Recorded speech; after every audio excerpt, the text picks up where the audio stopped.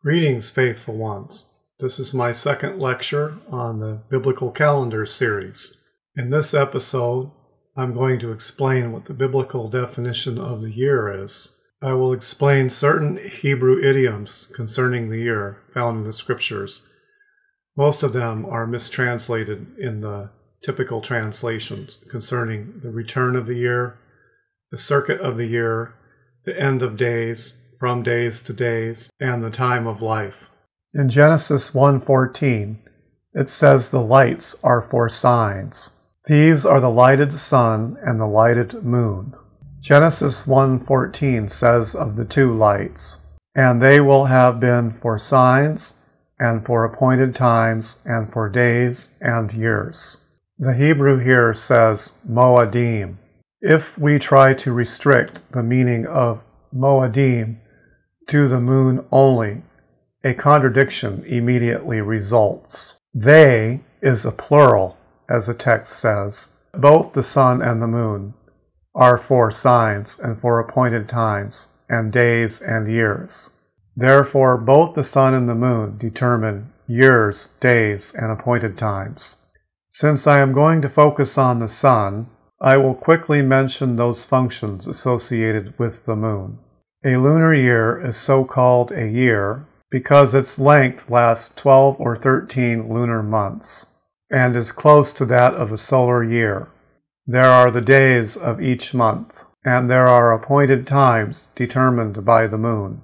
The text says that they, plural, are for signs, for appointed times, for days and years. Therefore the sun has all of these functions. The sun determines the beginning and the end of a literal day. The sun determines the beginning and the end of a calendar day, from dawn to dawn, and the beginning and the end of every kind of Sabbath, from sunset to sunset, or dusk to dusk. The sun also determines the year. The sun also determines the seasons, which are its appointed times. The sun is for years, as I will prove. But the barley teachers I mentioned in the last video have no role for the sun in determining the year. The light from the sun, being a sign for the year, escapes them. They make the new moon of the first month the new year, but this is only a lunar year. Genesis says they, both the sun and the moon, are for years. One Jewish scholar whom I have great respect for is Herb Selinsky. He states that barley responds more readily to heat than to the duration of daylight. And we all know that temperature is not directly proportional to the duration of daylight.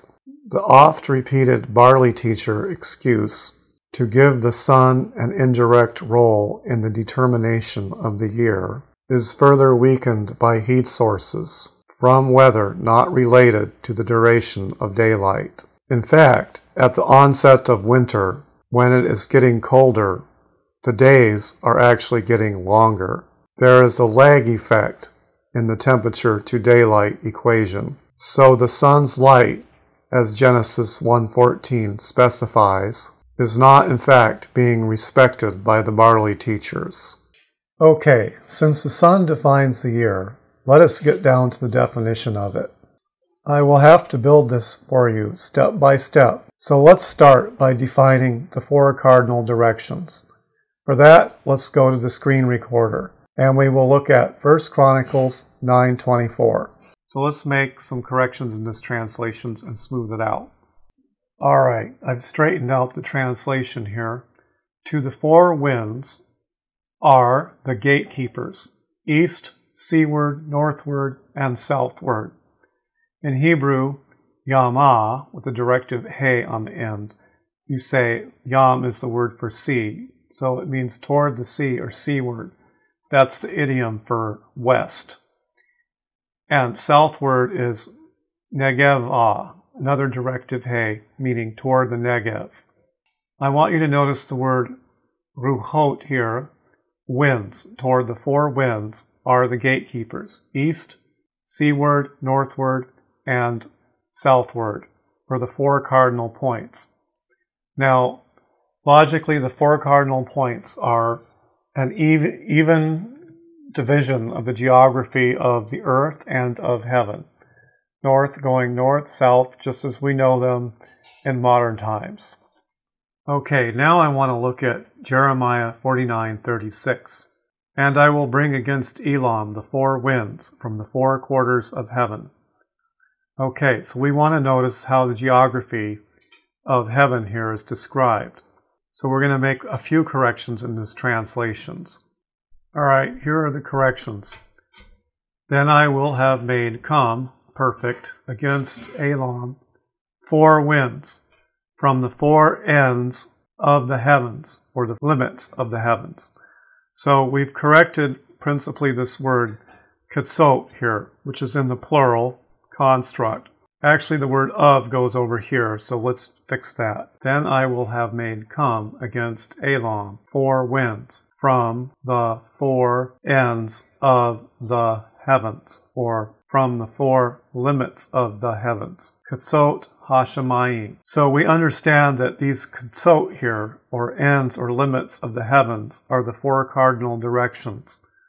Notice the word ruchot here, which is used in parallel with the other text from Chronicles. The four winds represent the four cardinal directions, north, south, east, and west. Notice this word katsot. This will become important because this designates the cardinal directions, the ends or limits of the heavens. In Isaiah 11:12, the cardinal directions are referred to as the four corners of the earth, from the four corners of the earth. Okay, here I've looked up the word lying behind katsot, which is plural for ends or limits of, and it's from the word katsah, which means an end or a limit or a boundary of some sort. Okay, now in Psalm 19:6, we're going to apply what we learned from the other verses. So let's start by correcting the translation. Mikatseh, which is from the word katsah, which means an end. The word one doesn't belong here, and it's construct, and the of goes over here, so let's fix all of this. From the end of, or the limit of, the heavens. Now we know from our study of the other passage that the end has to be one of the cardinal points. And since in this context we're talking about the sun, it has to be east or west. And since it's speaking of going forth here, it's talking about the east limit here. From the end or the limit of the heavens. Mikatseh. Mikseh. Another poor translation. From the end limit of the heavens is its going forth. And its circuit. We could perhaps put an alternative or improve this translation here. All right, here we go. From the end of the heavens, or from the limit of the heavens, is its going forth. And its circuit, or coming round, is at their end limits. We need to put in another is here. All right, so this obviously has to be the eastern cardinal point here. From the end limit of the heavens is its going forth, speaking of the sun, and its coming round, or circuit, that is when it completes a circuit, is against or at their end limits. It's important here that it says their ends here, plural, or their limits, katsotam. The reason is because its daily circuit begins in the east and ends in the west. So if it was speaking of a daily circuit, then you would expect a singular here. But it's plural here. Utakufoto al katsotam. Okay, I've simplified the translation considerably here. From the end of the heavens is its going forth, and its coming round is at their ends. Now what I want you to notice here is that this word is plural, katsot, and it has a plural pronoun at the end, their ends. Okay, and there is referring to the heavens. So it's the katsot of the heavens, as we read in the other text. which are the cardinal directions. And in this case, it has to be two of the ends, east and west. In the plural, it has to be both east and west. And it's coming round. The Tekufa, or the making a circuit of the sun, is at the extreme points, the cardinal points, east and west. That's what this is saying. From the end of heavens, this refers to the easternmost point, is its going forth. That is, it's setting out. It's speaking of an annual circuit here. And the annual circuit starts when the sun is east and west. Now I want to show you that in Hebrew idiom, a year is considered so many days. So much so that the phrase days can be used to stand for 1 year. And David dwelt in the country of the Philistines 1 year and 4 months. But as we see, the phrase translated 1 year is yamim in Hebrew. So literally it means days. Literally yamim, days, meaning a cycle of days, which is equivalent to 1 year. This text in 1 Samuel 27:7 is not a fluke. Let's look at another text like this. Here again in Exodus 13:10 we see it, from year to year, but that's not literally what it says. It says from days to days. Yamim, yamimah, the directive he, which means two. Attachment of the he here means 2 days, and the preposition mean, shortened to mean, and means from days to days.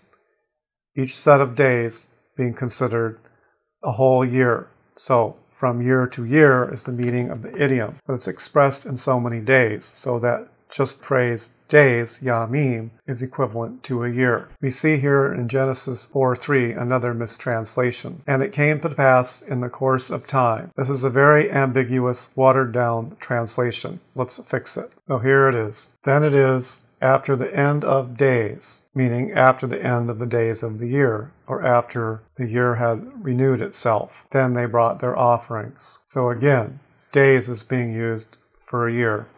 And we see that it has an end point. The end point is, again, the word katsah, or kates, the end of, meaning the cardinal points, east and west. Okay, in 2 Chronicles 21:19, we have a beautiful text for illustrating all of this. Then it is at days from days, and according to the time of the going out of the end, or the days, 2, literally 2 years. So this text again is showing that the word days is used to stand for a year. At days, meaning at the head of the days of the new years, from the days, or from the days of the old year, according to the time of the going out of the end, for the days, that is, for the days of the years.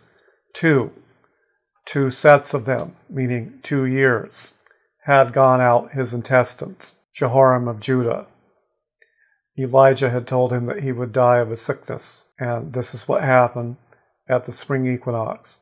And the play on words here is the going out of the end of days, or the days of the year, then his intestines also went out at the same time. So literally it is layamim miyamim, at days from days, which designates the spring equinox, or the end of the days of the year. And ha-kates is the extreme limit. It goes out at the limit, the katsot, the east and the west. Now we're in 1 Samuel 1:20, and here I want to show you, again, another mistranslation. So let's fix it first. All right, here we go.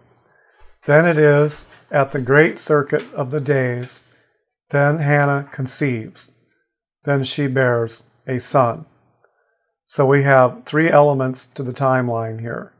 The great circuit of days, then Hannah conceives, then she bears. So she conceives first, then she bears. But before all of this is the great circuit of the days. If she was keeping track of her time, then she conceived on the spring equinox, as people in ancient times did mark such days, and they would notice them. Why is the tekufot translated at the great circuit? Because tekufot here is in the plural, literally at the circuits of the days. But since we know that Hannah only conceived once, it must mean the great circuit of the days, or an intensive plural. In other words, it means the spring equinox, which happens at the cardinal end of heaven, the east and west line, on the day of spring equinox, the beginning of the year. A great circuit being the long circuit of days of 365 or 366 days. Now we will see that year and days are equated in another text here, a Tekufot HaYamim. Here in Exodus 34:22, we will have to fix the translation again in the last two words here. Tekufat HaShanah, the circuit of the year. You can put the definite article in because this is definite. But it's also generic. Like the cow eats grass means cows eat grass. Well, here it means Tekufat HaShanah can mean the same thing as the circuit of a year, the circuit of the year. What we need to notice here is that the circuit of the year is not the fall equinox. This is the cycle of all the feasts fall in the circuit of a year, in other words, 1 year. So this phrase actually applies to all the feasts when they're gathering in their harvest, at all feasts. And we see it emphasized in the next verse. 3 times in the year, all your men shall appear before Adonai Yahweh. So this is the circuit of a year, the 3 times in the year, which starts in the spring. All right, and this text will establish that the return of the year, or the start of the year, is in the spring, at the spring equinox, when the sun is at the cardinal point, the limit, or the end of heaven, on the east, at the ends, on the east-west line, in the spring. But we can fix this translation. Here it is. Then it is at the return of the year, at the time of going out of the kings, namely, going out to war. That's when the kings go out, as is evident from the context, because a war happens here. But Teshuvat HaShanah, so the year returns in the spring, at the time that kings go out, the going out of kings. This is another generic article here, meaning any kings whatsoever. This is showing that the year begins in the spring. At the return of the year, that's when the new year returns and the old year goes out. Okay, let's summarize our points. I'm going to try to squeeze way over here so that we can fit them on the screen. Drink some of my coffee too. Okay, the first point that I made was that east, west, north, and south are at the 4 winds of heaven, the 4 cardinal points, as the gatekeepers or the doorkeepers in the temple were assigned according to these directions. The second point is that the 4 winds correspond to the 4 cardinal points of heaven, the 4 ends of heaven, the 4 ends of heaven, as we discovered in that text. In Psalm 19:6, we learn that the sun goes forth from the end of heaven, which is due east. It sets out on its annual cycle or circuit, due east, on the day of the equinox. We also learn that it comes around to those cardinal points, east and west, at the end of the year. In Genesis 4:3, we learn that the year has an end, at the end of days, meaning the days of the year. We also learned from Exodus 13:10 that a year is measured in terms of days, from days unto days. From 1 Samuel 27:7, we learned that a year is a number of days. In 1 Samuel 1:20, we learned that Hannah conceived Samuel at the great circuit of the days, which is the spring equinox. In Exodus 34:22, we learned that the 3 feasts are celebrated within the circuit of the year. Now we'll go back to the screen recording, and I'll show you the distinctions and meaning between at the circuit of the year and the circuit of the year. And we will also bring Exodus 23:16 into the picture. Okay, now I want to use 2 Chronicles 24:23 to start my explanation of the difference between the word tekufat without a preposition and with a preposition. Here we have a lamed in front of it here. Then it is at the circuit of the year. So when the preposition is attached to the word, it means at the circuit of the year. In other words, it's the beginning point on the circuit that it's talking about. Now, let's go to the concordance and look up all the other references. Alrighty. The word tekuphah, a coming round, circuit, is used in 4 places in the scriptures. It's used in Exodus 34:22 without a preposition. This is very important. It's used in 1 Samuel 1:20 with the preposition. It's used in the passage that we just discussed, 2 Chronicles 24:23, with the preposition. And it's used in Psalm 19:6 without a preposition. The distinction is this. When the word is used without a preposition, it refers to the whole circuit. When it's used with a preposition, it refers to just the spring equinox day, or the beginning point of the circuit. Therefore, in Exodus 34:22, it refers to the whole circuit of the year in which the 3 feasts are celebrated, the 3 pilgrim feasts. It's a synonym or a parallelism to 3 times in the year you shall celebrate a feast. In 1 Samuel 1:20, it means the day of the spring equinox. In 2 Chronicles 24:23, it also means the day of the spring equinox. In Psalm 19:6, it means the whole circuit of the year. The first clause in the verse refers to its going forth at the extremity from the eastern point. So that would refer to the spring equinox day. And its circuit is upon the limits of it, or unto, or over the limits. In other words, the circuit of the year passes over to the limits of the east and west at the end of days. Now I want to bring Exodus 23:16 into the picture. It has already mentioned the Feast of Unleavened Bread in the preceding verses. Now it mentions in verse 16, the Hag HaKatzir, and the Feast of the Harvest. This is the same as Shavuot. And then it mentions the Feast of Ingathering, Ha'asif, which is the Feast of Tabernacles. And then comes a phrase which has confused many. B'tzeit HaShanah, in the going forth of the year. The verb tzeit can mean the going forth or the going out. And this is what has confused people, is they don't realize that in the going forth of the year refers to the whole circuit of the year, the whole of the days of the year. And you can see this in the next phrase, in your gathering of your labors. This is actually mistranslated in the past tense here because this is an infinitive construct. So let's fix this. Okay, now I've repaired the damage that the interlinear did here. In the going forth of the year, while you gather your labors from the field. They're gathering their labors during all 3 feasts. And the 3 feasts are already mentioned in the phrase before this clause comes in. So in the going forth of the year, it means from the spring equinox point, because that's when the year goes forth. While you gather, infinitive construct here, all the labors from the field. They start gathering the labors right on the day after Passover, when they are allowed to consume the barley, and the barley harvest begins in earnest. So once again, this phrase does not mean the fall equinox. It means in the going forth of the year. It means the equivalent phrase is found in Exodus 34:22, where it says, the cycle of a year, or the circuit of the year, Tekufat HaShanah. So that's equivalent to this phrase. And Tekufat HaShanah refers to the cycle of the year also, without the lamed.